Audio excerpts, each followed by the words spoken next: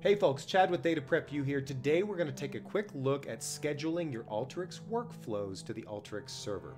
Let's go.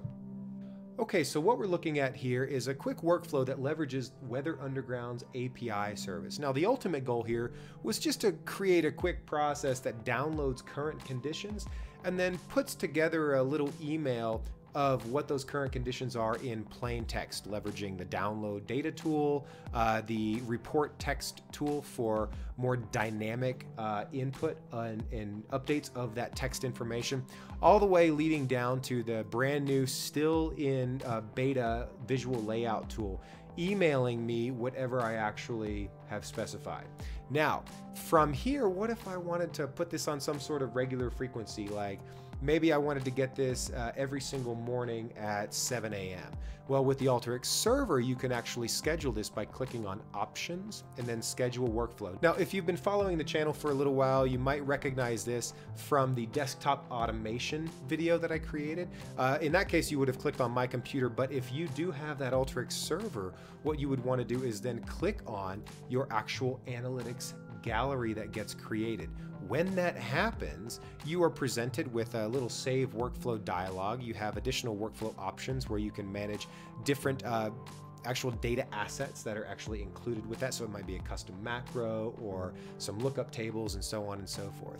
But from there, you just go ahead and save that workflow. This will actually push that out to the Alteryx server where you can then view that in a browser. Now, I use Chrome here, so once this workflow actually pops up into my browser, you'll actually see that I have this option to schedule that workflow.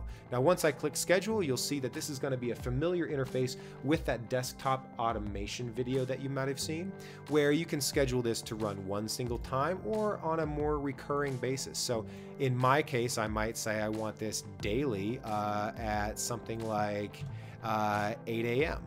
So it's relatively simple. I just go ahead and click on 8 a.m. Once I set that 8 a.m., I'm going to go ahead and tell this to go ahead and start tomorrow on the 17th on St. Patrick's Day, and then click on done. Now I can see that that workflow has been successfully saved and that schedule has been successfully created.